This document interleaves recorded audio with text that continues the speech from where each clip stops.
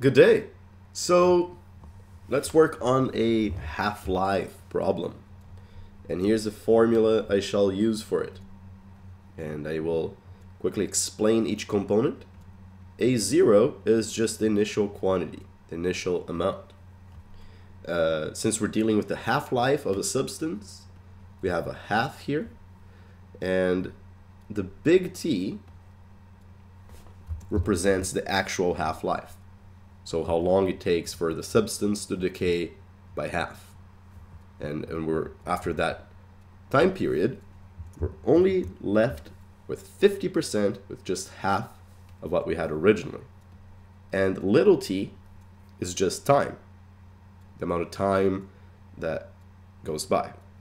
So in this case, we have a foul smelling substance, and the half-life is 4 years.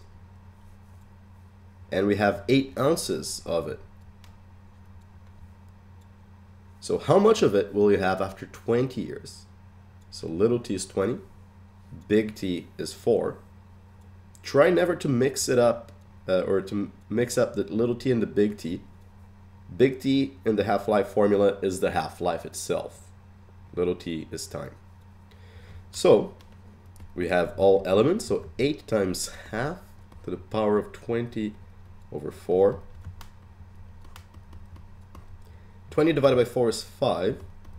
One super common mistake here is to multiply the 8 and the half and to get 4 to the power of 5. That would be super wrong. Please never do that. We need to do the exponent first. So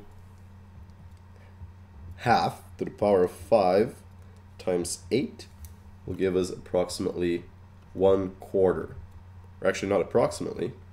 It will give us precisely 1/4 of an ounce. Okay, so that's it. So after 20 years, there will only be 1/4 ounce left of this strange substance.